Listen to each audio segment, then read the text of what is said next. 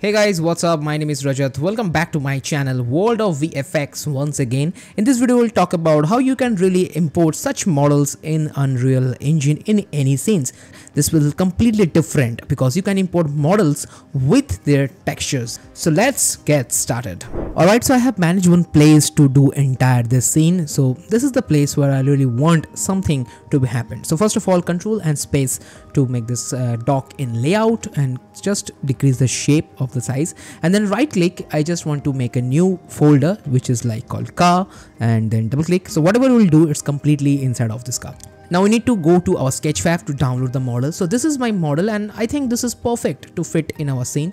So first of all, you need to download this model. Now you don't need to download it in FBX because we are downloading this in GLV. Yes, sounds correct. GLV format you are using. So just simply download, and let's get back to this Unreal Engine. Now you really need to import this model. So simply press import and you can find your model over here, old rusty car, and simply press open. And now you really need to change few settings. So let me show you that first. So go to materials, nothing should be changed here. Then go to skeleton mesh, make sure this should change to the static mesh, and go down. You can find this combined skeleton meshes. Simply check this on. Same for static meshes as well, combine. Go to textures, make sure import texture should be on, and last but not the least, simply select this and make sure use this material instance library check on, and you are good to go. Simply press import and you have something like this. Now it seems like a little bit weird, so simply click here and go to the static mesh, and once you click you can find your car.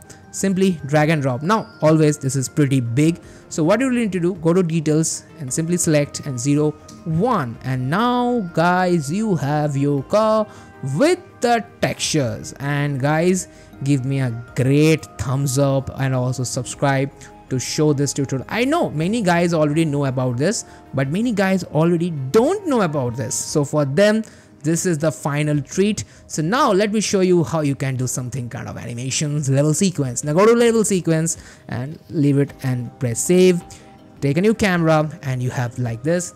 Now go up and let's change my camera. So now simply go down. I can find out this is like 16:9 DSLR, and let's change my focal length to something around 30mm, and after that minimum maximum focal length, leave it like that. Also you can change it to 25 and make it to 25 only, and now this is pretty decent kind of thing.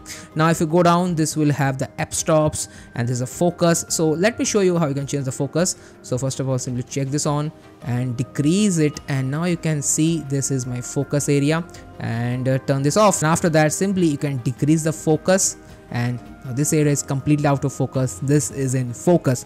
Now simply go in, you can find your car with textures. I hope guys you guys are already excited about this, and make sure you need to subscribe and also tag me once you do this kind of things in Unreal Engine. See you very soon in my next video. Till then, keep subscribing and please watch VFX World and World of VFX. Bye bye.